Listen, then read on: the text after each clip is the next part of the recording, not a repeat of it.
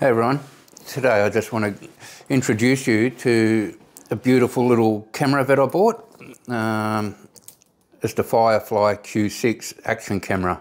Now just a quick rundown on it before I get into the nitty-gritty details of it. It's 4K quality, shoots 24 frames per second in 4K, 30 frames per second, and 2.7K at 60 frames per second, and 1080p for slow motion, I think. It's got audio recording, which is awesome to have. Now, for RC plane enthusiasts, it's got a built-in gyro, which is just fantastic. You're always going to get those super smooth, steady videos. And if you're into like doing loops, barrel rolls or knife edges on your planes, this is ideal for it. It captures still images as well, 16 megapixel with adjustable settings such as ISO and exposure, etc.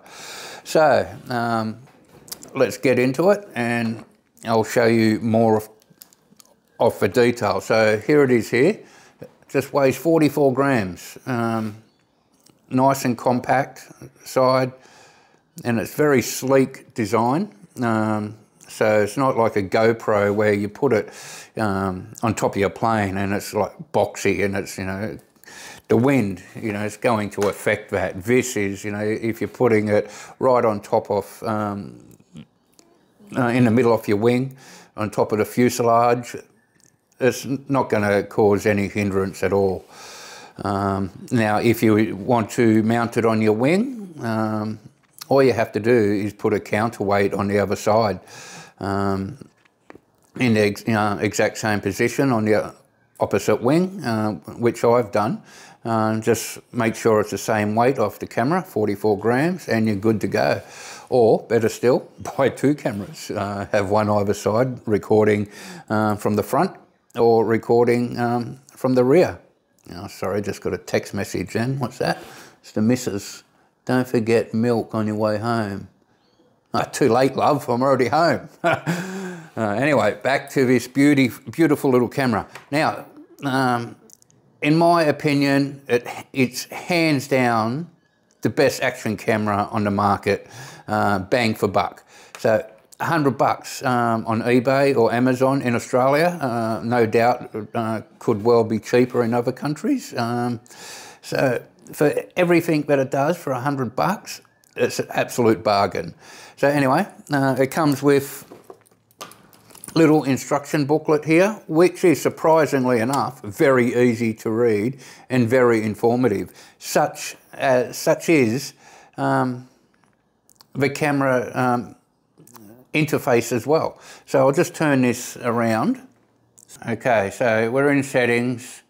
So the first one is to adjust the size. Now, like I said, 4K 24 frames per second, 2.5K, I correct myself there, at 30 frames, 1440, 30 frames, 1080 for 60, 1080 for 30, 720, for 120 frames per second, and VGA, which I don't think anybody would use.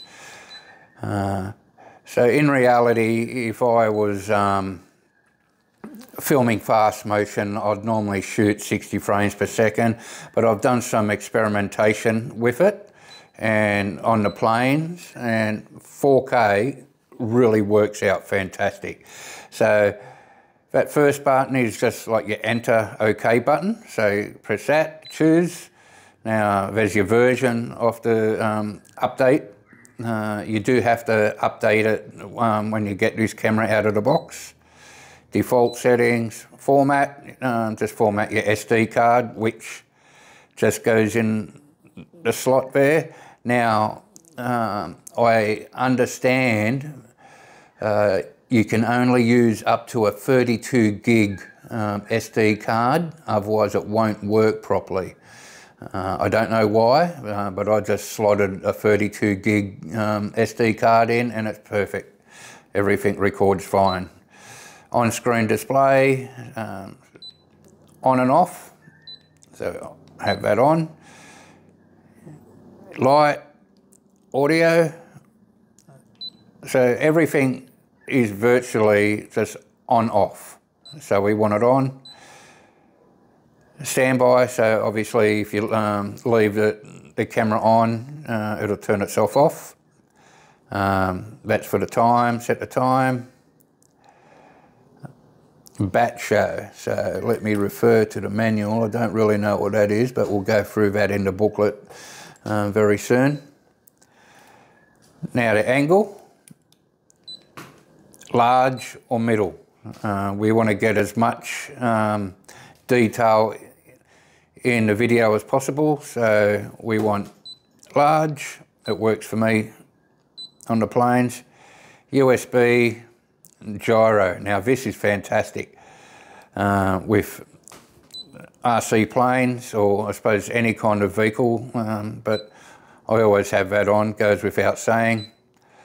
Remove the fisheye, so being such a smaller lens, you don't want that, you know, fisheye look when you're doing your recordings, or you might have circumstances where you do want it.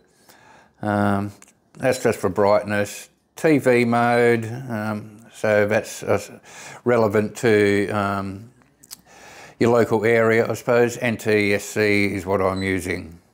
Now, I went too far, so again, just that top button, just focus back onto that, lost focus totally, there we go. Get back up to where we were, and all of it's a matter of just cycling through. You can go forwards or backwards. So date stamping your videos, data rate, high and low. Obviously you want high. Now there's your, what do you call that again? So your timer. So for your still images, so we're not using any still image. Metering, contrast, so evaluation, so your RGB color, so standard or vivid, so you want your videos to pop, leave it in vivid, or standard if you want to do some color grading yourself. Sharpness, your ISO. Now I've got, keep mine on auto, 100, 400, or up to 1600, so that's pretty cool for, you know, a little, you know, $100 camera. So I'm just going to go back up to auto. Interval shots speaks for itself. Burst, as does that, speaks for itself. Now size, this is just for still images, 16 megabyte down to 5 megabyte. Just leave it on the maximum. Frame first, apparently the instruction says that you want that on, so we leave that on. Slow-mo, I haven't tested that out yet, but it shoots 720p at 120 frames per second. That might be an idea actually for me to test that out on the plane next time. I haven't done it yet, but I'm sure I'll give it a crack at some point. Audio settings, microphone, rotate, so you can actually rotate the camera angle, but I leave that off, so I'm just filming horizontally. But if you want to mount it vertically like that or like that on whatever toy, I wouldn't say toy, expensive hobby RC planes are, but if you want to mount it on the side of the plane like that, you can. But with any good video editing software, you can rotate your videos anyway. So moving right along. Now WDR, this is pretty cool. So I'll leave that off. So in bright sunny conditions, you leave it off, but if it's cloudy or not so bright, you would have that on. If you left it on in bright sunny conditions, your footage would be really overexposed. So you just adjust that setting either on or off according to the lighting conditions where you're shooting. Auto, so cycle 5 minutes, that's on or off, it'll start, keep recording for the 5 minutes, and after that's 5 minutes is over, it'll start at another 5 minute cycle of recording. So you don't really miss anything. It starts pretty much straight after the last video that you recorded. So just going back, with auto, you can actually rig this camera up to a switch where you can turn it on and off. Now, I'm not going to proclaim to know how to do that, but I know it can be done. So that way you're not recording non-stop while your plane's in the air, but I don't see why you'd need to use that, and I wouldn't anyway. Time-lapse, another pretty cool feature on it. So half a second, 1 second, all the way up to 30 seconds time-lapse. Now for a, just going to turn that off. For a little camera like this, the features that it has, fantastic. And then we get back to size. So to get out of there, oh sorry, that's just there, back, and this button at the end here is your main switch on and off. The front button, start recording. As you can see now, it's recording, and stop. It is that easy to use.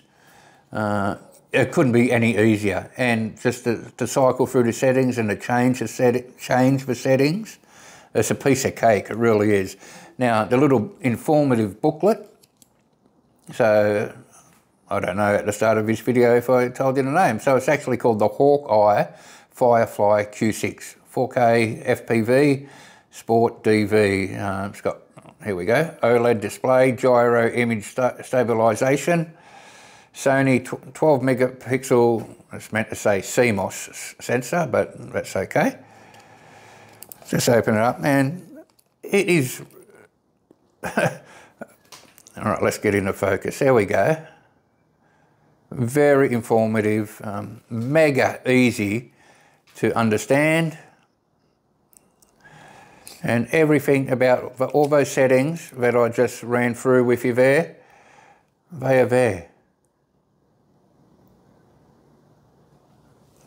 So you can actually just notice there where it says recording audio on and off. So if you don't wish to record audio when you're flying, turn it off. I like to have it on because I like the sound of the propeller when I'm flying, and any other background noise.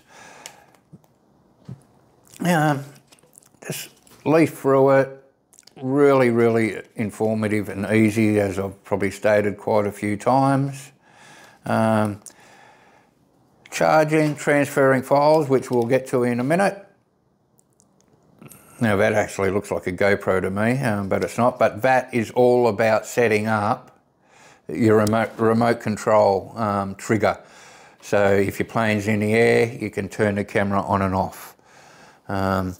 So now I will just show you on my planes here. So I've got the Apprentice STS 1.5 meter. Just gonna, right, so you can mount that camera anywhere you want. So yesterday I flew this plane and I put the camera over here. Now I just used double-sided tape to do that. Gorilla tape, which I bought from Bunnings, and over here I just made up a little package of metal washers and made sure it equaled 44 grams, and that was my counterweight. Now today I flew the Valiant 1.3 meter, and I'm just going to grab the camera and bring it back and show you. So just double-sided tape right in the middle there, and that's how she sits, perfect. And you get a really wicked view off the plane flying, you know, obviously what's in front of you, and off the propeller. But there's all sorts of things. You could cut a little window in the front of the cockpit screen there and put the camera in there. I'm thinking about mounting it under there. So the possibilities are endless as to where you can mount it on this plane. Now, I don't think it would be advisable, or actually would not be advisable, to put it on a smaller plane such as these. Like I've got the Apprentice Stoll 700mm plane. Even though the camera just weighs 44 grams, it's still going to be too heavy for that plane. I have tested it on my 850mm Ranger, and whilst that plane got in the air, it did struggle a bit with power. Would not do any loops or anything like that, and so I didn't want to push it. So just on bigger planes, it works a treat. Make sure doesn't really upset the centre of gravity anywhere, but if you are going to put it on your wings or somewhere like that, like I said, just use a counterweight. Okay, so I'm going to show you now how easy it is to transfer the files.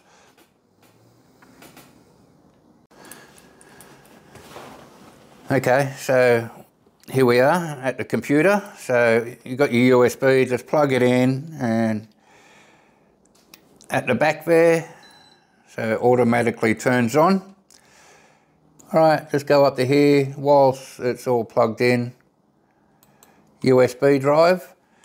So up there, just says DV, which is the camera itself. So it brings up two options: your photo file. Click on that, got nothing in it. So go back, movie. So they're just some files that I've left on there. Now you can open them and play them straight from there. And this was just me mucking around earlier before, just holding the camera in my hand.